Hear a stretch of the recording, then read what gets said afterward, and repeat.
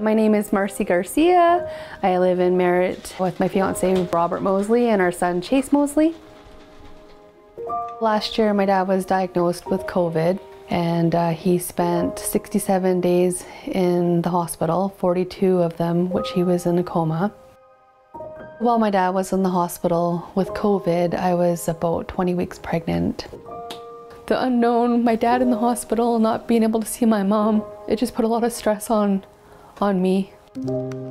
I was told that I had to be careful, that I was a high-risk pregnancy, and no sooner we got my dad home, something didn't quite seem right, and I ended up at the hospital in Merritt at 32 weeks pregnant, and while I was there, my water broke.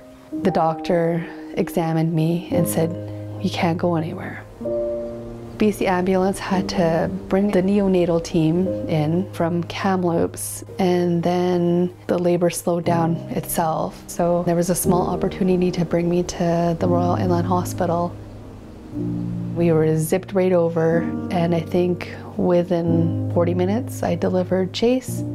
Because he was 8 weeks early, he needed to stay there for 4 weeks.